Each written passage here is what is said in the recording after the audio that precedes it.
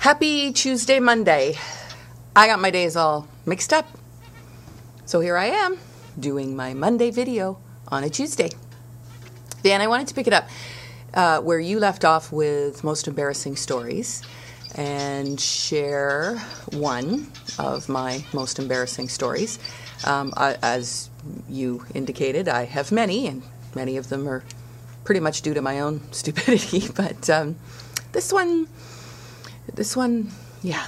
kind of stands out for me as being one of the most embarrassing things that ever happened to me.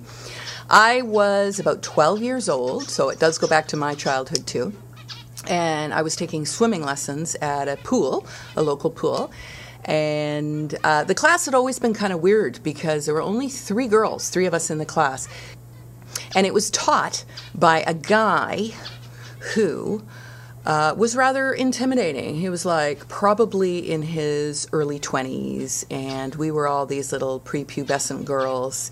And just suffice it to say that it never felt very comfortable. I was wearing a very old bathing suit for this class. My mother wouldn't spring for a new one because she felt this one still fit me.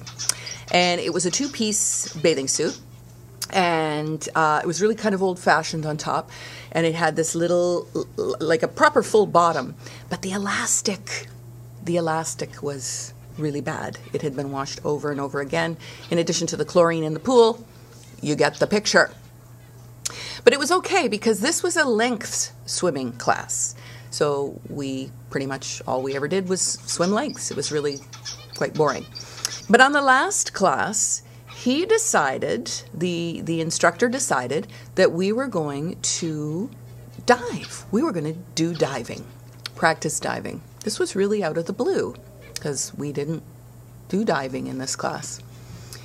I was really, really nervous because the elastic of my, the bottom of my bathing suit was not in good shape. So I got up and got onto the diving board, and I didn't want to dive. And so he barked at me, "Claire, dive."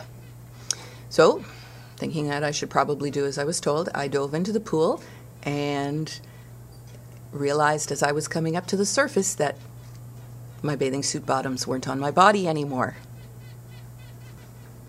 So I stayed in the pool, and he barked at me to get out of the pool.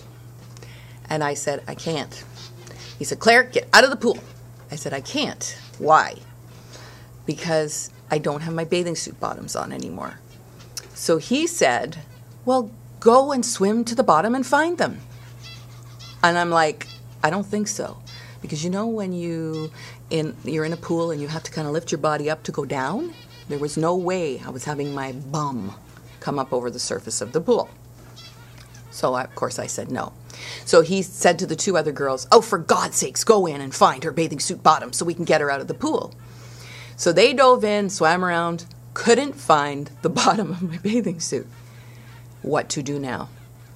So he thought about it for a few seconds, and then he went, "Oh, I have an extra Speedo in the office. I'll just go get it for you." Great. So he went into the office. He got the extra Speedo. It was purple.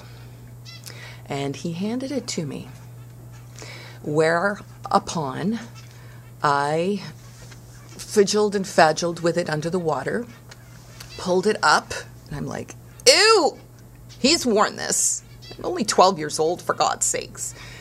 And I tie the string so that it stays on my body, and I get out of the water. And of course, the other two girls are just dying to see what this is going to look like. Not only was it probably one of the ugliest bathing suits, but it was see-through, and that became super apparent once I got out of the water, and I just bombed it to the change room. Bombed it so that Mr. Instructor didn't get a chance to see my bum crack. Anyway, that was a really difficult experience for me. It definitely stands out. I was at that really sensitive age where we're all developing and stuff, and I find myself in a pool with no bottoms on.